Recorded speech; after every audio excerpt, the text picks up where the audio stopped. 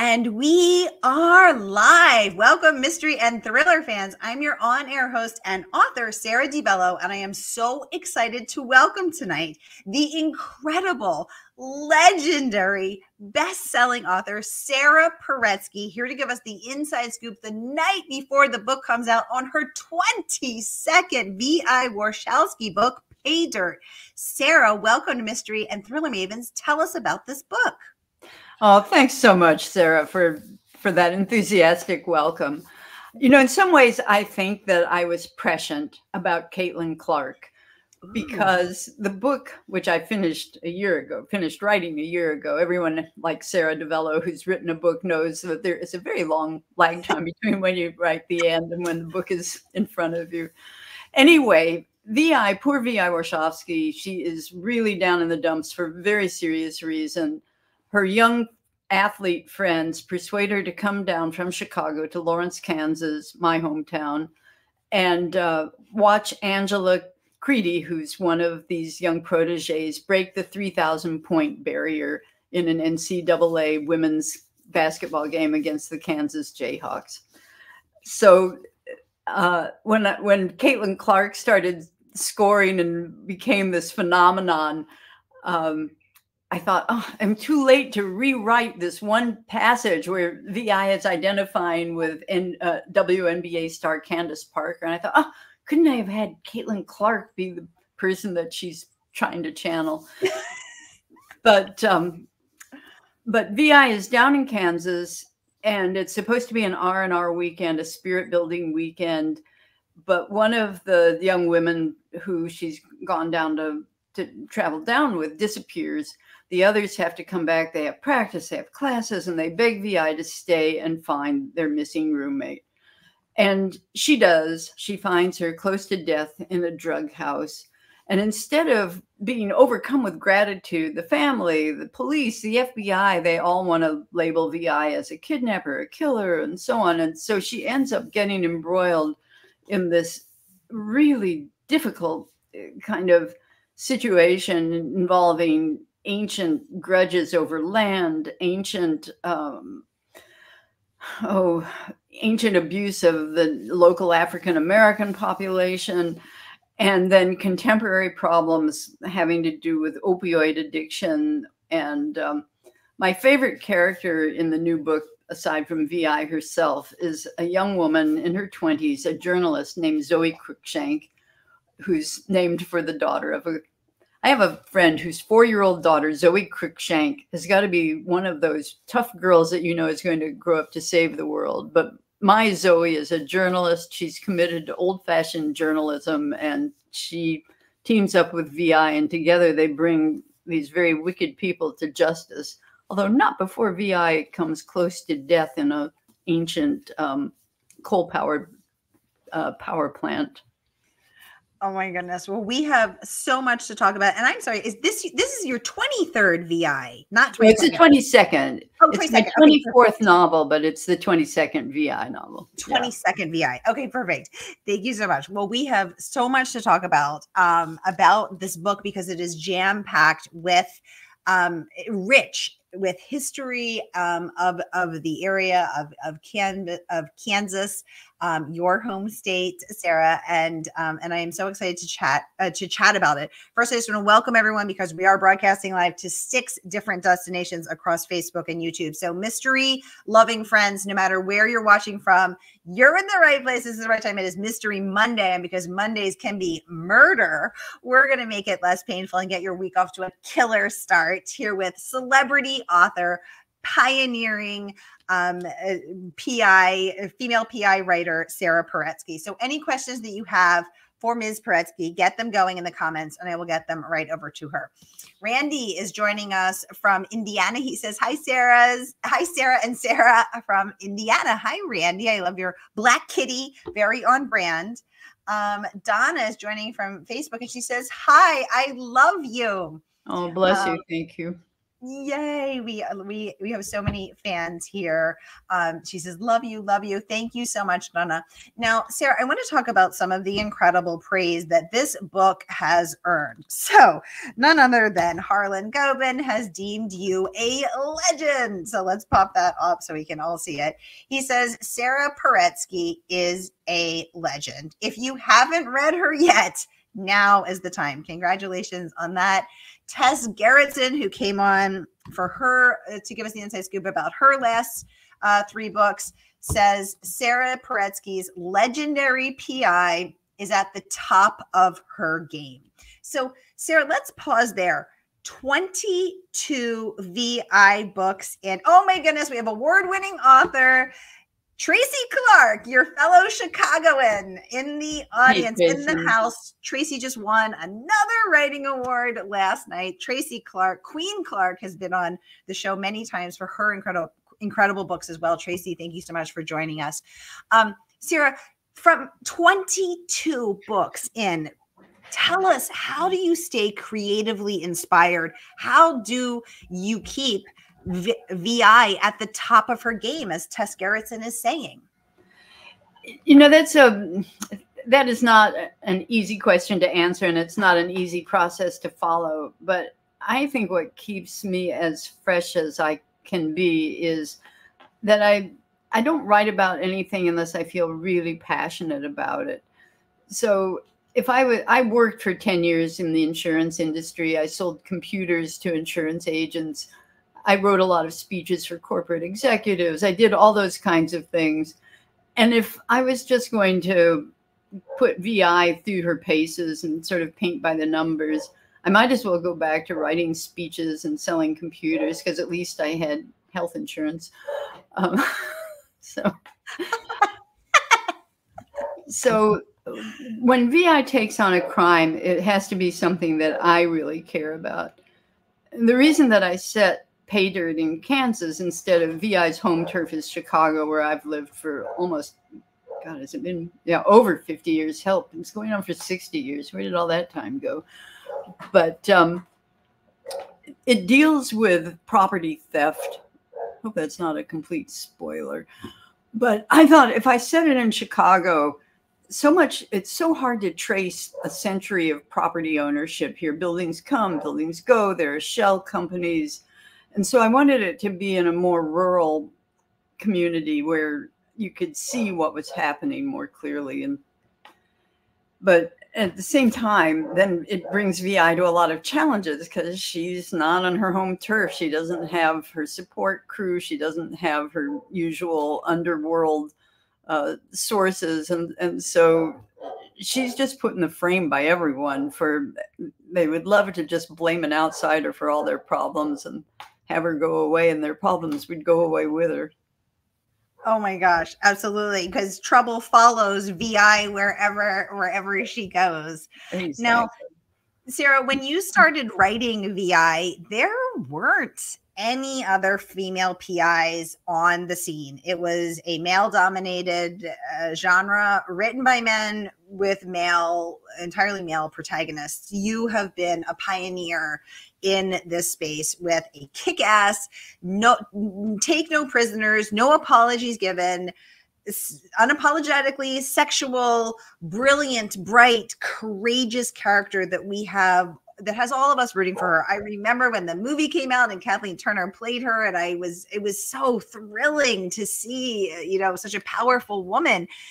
Tell us about when you came on the scene and you started writing her. Were you greeted warmly, embraced by the genre right away? Did the book sell right away, or was it a struggle for you? Take us back to that first VI book. Well, yeah. So the first VI book was something that I had in mind. I wanted to create a woman private eye. Had been in my mind for 8 years, and I am a very slow writer. So it took 8 years before the character really came to me. First, I was thinking of just, Philip Marlowe in drag, and she was my character. VI is not nearly as hard-boiled as Miranda Daniels, her predecessor, who I was trying to mold into a female Philip Marlowe. Then we have Sandra Day O'Connor coming onto the Supreme Court. 1982, we had women able to join the police force as regular officers in Chicago, New York, San Francisco. Up to that point, they'd just been matrons and in juvie court. So it was a long, slow process. And I was trying to do two things. I wanted to create a woman private eye, and I wanted to see if I could write a book from beginning to end. So that was kind of my two challenges. Oh my goodness. Well, it has clearly worked, because here we are 22 VI books later, 24 books later. And as the New York Times says, VI to us is perfect, and we could not agree more. Now, the comments are just blowing up, so let's jump into some of them.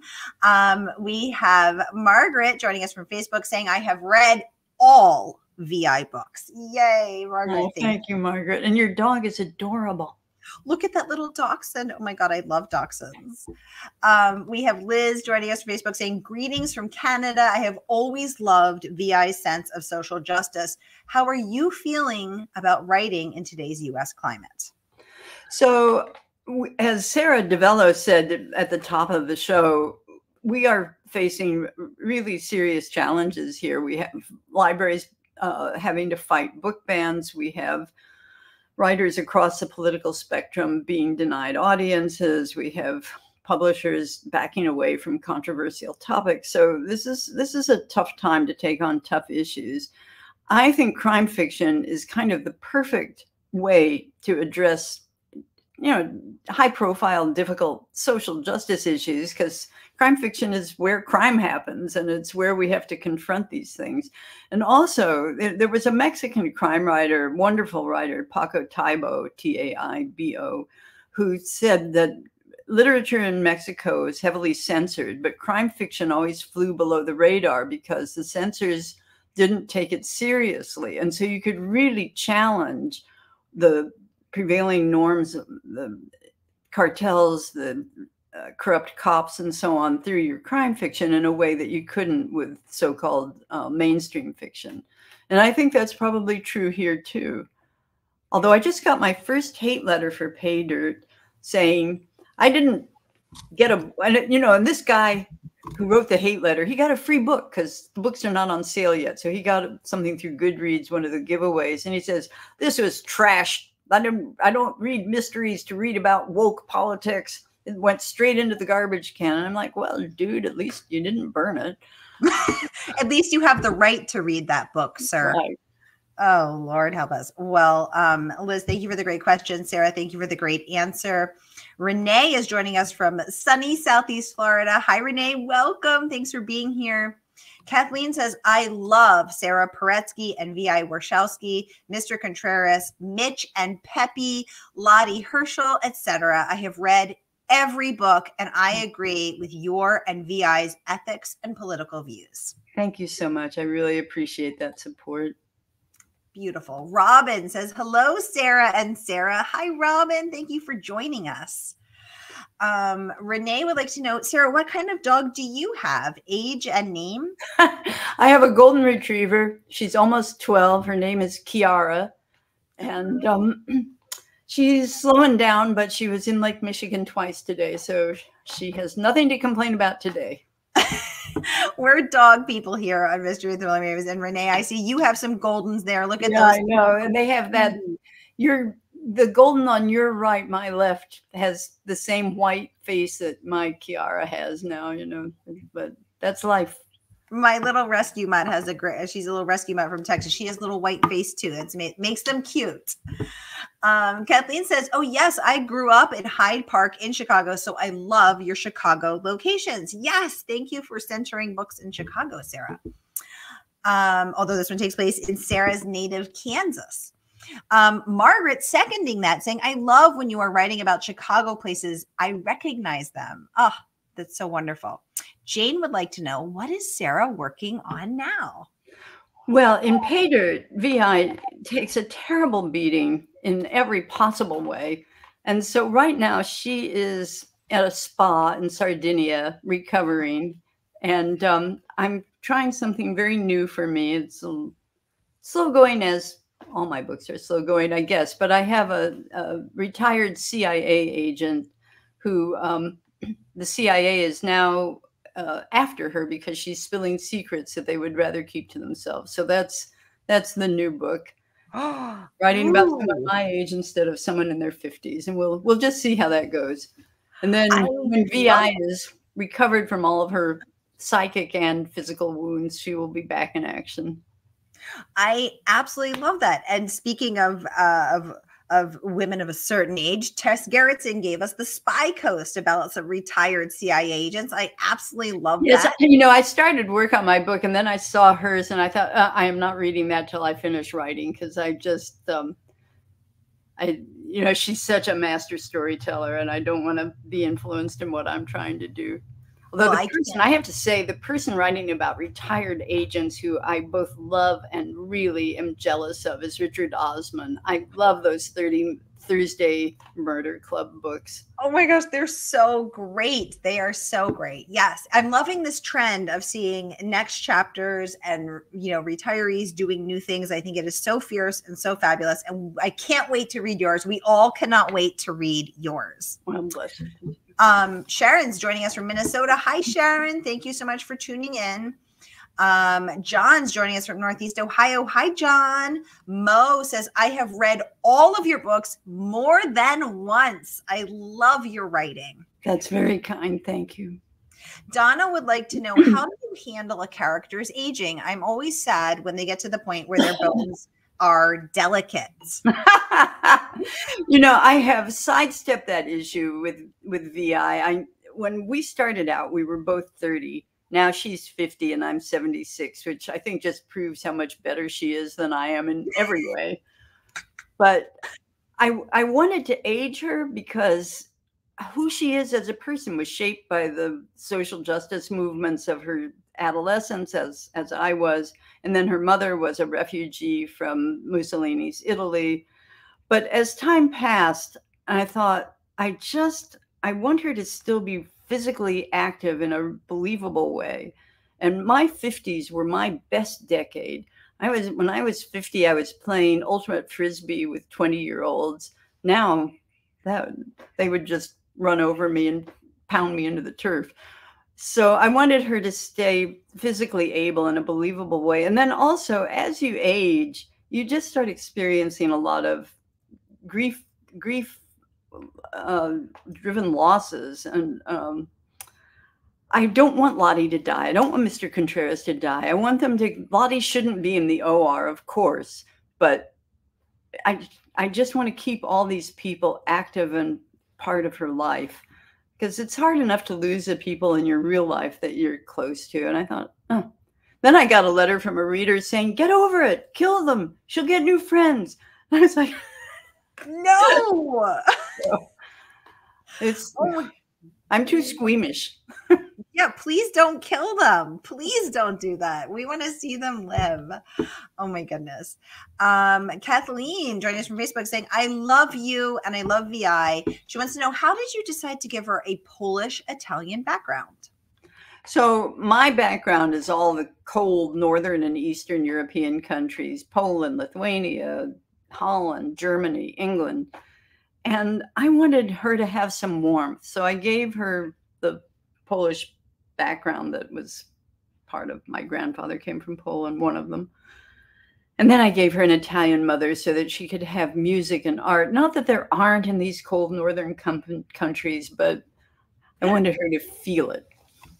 Well, as a warm, loving Italian woman, I want to say I love it.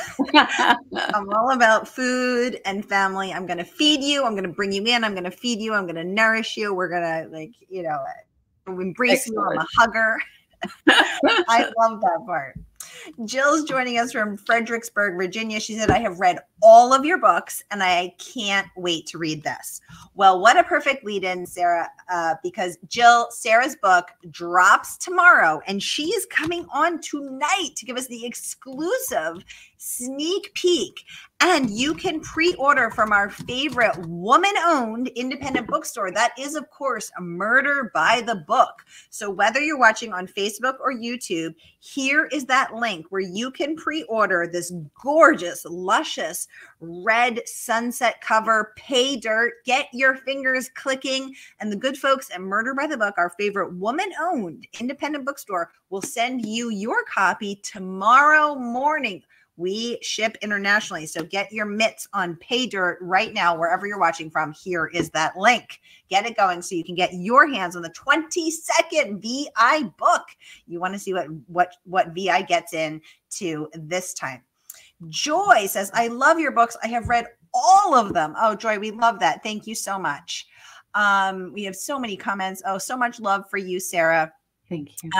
Donna is saying, thank you so much for answering her question. And she says, there is zero reason to keep chronological time. Amen. Thank you. Jill says, as a 52-year-old, I appreciate your comments. Absolutely. Loving this. Now, Sarah, I want to talk about some of the other incredible praise that this book has earned from Lisa Gardner, who was just on 2 weeks ago for her latest, Still See You Everywhere. And she had these words for about your book. She says, V.I. Warshawski is one of my all-time favorite investigators. It doesn't get any better than this. So take that from New York Times. Well, I so admire Lisa. You know, one of the things that I admire about her is that she's not afraid to take chances. Like her new series is really, it's so deep with her woman tracking down missing runaways, missing women, the sort of forgotten throwaway women. And really Lisa's example is one of the things that's giving me courage to take this break from VI and try to get Lily, my retired CIA agent, now on the run, trying to figure out how you jump out windows when you no longer have all your hips. Well, Lisa was telling me that she took her first break in 30 years of writing and traveled the world because she wanted to go to all 7 continents. She hiked in Australia. She went to Antarctica. That was her 6th and 7th continent. And she just said, you know what? I'm not writing for a whole year. I'm just going to travel the world. So Lisa Gardner. Oh, that's so smart. That's so smart. Dazzles. And that the big spiders that are in her book, those are from her real life experience. From Australia. I can believe that. My God. Yeah, they have the big spiders over there. And Lisa Gardner is not the only one. Karin Slaughter, who's also been on 4 times for her books, calls you an author of matchless intelligence, craft, and power. This is why Sara Paretsky reigns as one of the all-time greats, Karin Slaughter says. Wonderful words of praise there, Sarah, just honoring your incredible body of work, your career. We have Sergeant Min joining us saying, hello, I am so happy to have a new VI book to read. I love VI and I am sending you lots of love. Thank you for many hours of reading pleasure. And thank you, Sergeant Min, but I love your graphic there with your, is that a Coast Guard? Or are those the Marines? It looks like that little, I think it's from that animated movie, but I can't think that everything is awesome. Everything is, I'm not sure. We have to say, oh my goodness, we have, thank you for that, Min. Thank you for joining us and for your lovely words of praise for Queen Sarah here. Margaret saying, Sarah, I love your glasses and your haircut. I said the same thing. You're so sassy, so fierce. Very cool. You make glasses look cool. Thanks. I also wanted to chat about Booklist, which awarded you a starred review. Congratulations on earning that. And they talked about your, I'm going to pop this up, phenomenal gifts for significant and riveting stories, lacerating dialogue, rich psychology, and barbed humor. Reach tornadic forces. What a rave review there. You know, Sarah, can you tell us about your process? Are you a plotter? Are you a pantser? When you said you're a slow writer, I need to know how slow because my book took me 10 years. So tell us all the things. Tell us what it's like a day in the life of Sara Paretsky. Oh dear. You know, I used to never talk about process because my process is so embarrassingly tangled. But we had a dog when I was a child who was at war with we had one of those old-fashioned 2-armed sprinklers. And he was at war with that sprinkler. You'd turn it on and the dog and the sprinkler would be And that's kind of my process. I feel like I start writing and I'm down and the story isn't working. And then I'm throwing out pages and then I'm sitting and trying to figure out how to make the story work. I was privileged to be a friend of P.D. James, who was one of the really great writers in our field. And she was an outliner. She said she would outline her book so completely that she would just write the chapter that she was in the mood for on that day. And I wish I could think that way. I am not a chess player. I cannot think all those moves ahead. So I have to put my characters in motion. I see what they do. I see whether what they're doing fits their personalities. I see whether I'm telling the right crime story about them. And a lot of times I'm not. With Pay Dirt, this book that you will read in 3 hours or something took me 2 years and 9 drafts. I went back to the beginning 9 times before I got to the end. So my process, I wish I had a different process, but that is my process. Wow. Now, when you say you went back to the beginning 9 times, do you mean you changed it dramatically? So it didn't open at a basketball game. It opened in Chicago. It opened in a car. Yes. Was it that kind of drastic? Yes. I mean, some changes were bigger than others, but the last complete rewrite completely changed the trajectory of the action. The action remained the same, but the order that events occurred in and what different characters were doing completely changed. So, yeah, I wish I was a chess playing writer, which is how I think of myself as a tennis playing writer. You know, I have to hit the ball back as it comes to me and then it bounces out and I have to start over again. And I'm down love 40 and so you had no idea how this book would end when you started it off. I knew what the crime was. Okay. But I kept fiddling with the way to show the crime and how to show who was committing it was really difficult. I think the most difficult challenge I've had as in my VI books. And so I kept having to go back and try again and try again and try again. Now, Sara, are you one of those writers that says, I'm not getting up until I write 1,000 words or 3 chapters, or I work for 8 hours and I don't care how miserable it is, no breaks? Or are you one of those writers that says, I don't want it to be miserable. I want it to be joyful. And I'm going to, if it's not working, if I'm stuck, I'm going to get up. I'm going to come back when it's flowing. What's that like for you? I'm one of those writers who says, I am going to write 1,000 words today. And then I'm getting up, I'm having snacks, I'm walking the dog, I'm sitting back down and writing another sentence. And so far with the new book, I've had 3,000 word days and many days where there's been 1 or 2 sentences. So I am a person who makes big promises. I am also a person who makes big promises and procrastinates embarrassingly long amounts of time. And then I get stressed and miserable. And then I feel like a loser and I'm filled with self-loathing and I thrash. Yes, that's exactly my trajectory. And I have to get to the level of self-loathing where the only cure for it is to sit down and write. Yes, I wrote something in a Post-it note and said, the only way through it is to do the thing I dread the most. Right. Yes, exactly. Exactly. Okay, I'm glad I'm not the only one. Thank you. Thank you. Oh my goodness. Oh, Min is saying that this is a Marines minion. Yes, that's a little minion from that that animated movie. Oh, okay. But this is a Marines minion. So I love that. Thank you for letting us know, Min. Mo says, I love that you put so much heart and soul into your book. Yes, it's amazing, right? Because we're reading an inanimate object hewn from the pulp of a tree, and yet you can feel that energy coming through that Mo is saying. You can feel that heart and that soul. Is that your heart and soul coming through, Sara? Yes, it really is. And that was what I was trying to say earlier when you asked about passion. It has to be my passion in order for the book to work. I love that. Donna says, thank you. I love that you admit how very hard to stick with it. Gives the rest of us comfort that even the best are challenged. You don't give up and we shouldn't either. Again, Thank you. Well said, Donna. Thank you so much for saying that. Mary says, I love VI's fierce determination to make things right, or at least better. Fie on those who expect less and try to put strong women in a box. I have read them all, and I love her and you more with each book. Oh, Mary, thank you. That's very meaningful. I really appreciate that.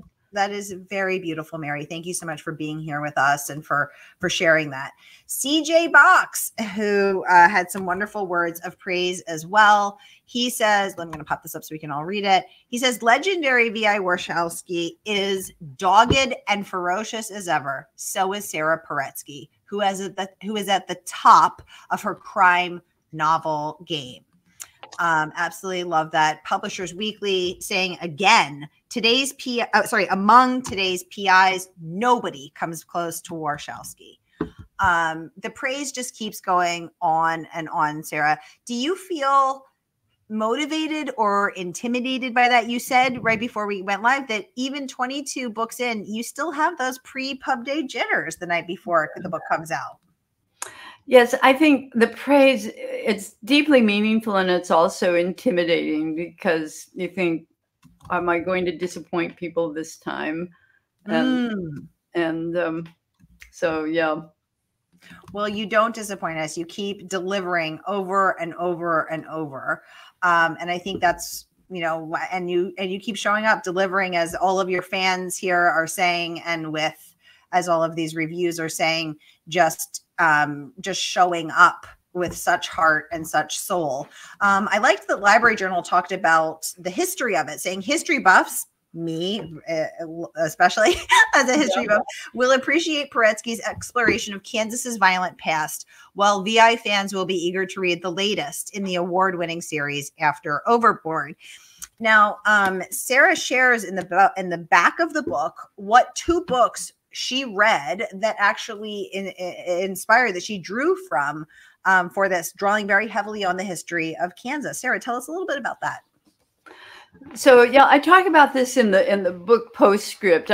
My family moved to Kansas from New York State when I was 4, and this was the 1950s. It was the centennial of Bleeding Kansas, when Kansas pro-slavery, anti-slavery forces were fighting over whether Kansas would be a free state or a slave state.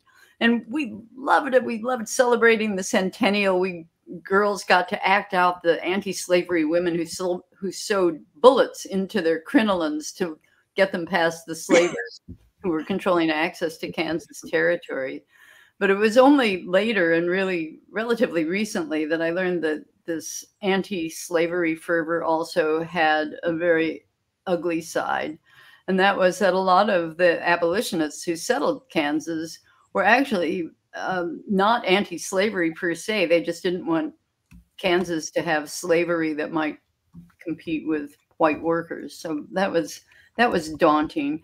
Then I read 2 books that just inspired me from opposite ends of the emotional spectrum, so to speak. One was about 3 women, 2 white women and Harriet Tubman, who worked together in the years going up to the Civil War and through the Civil War.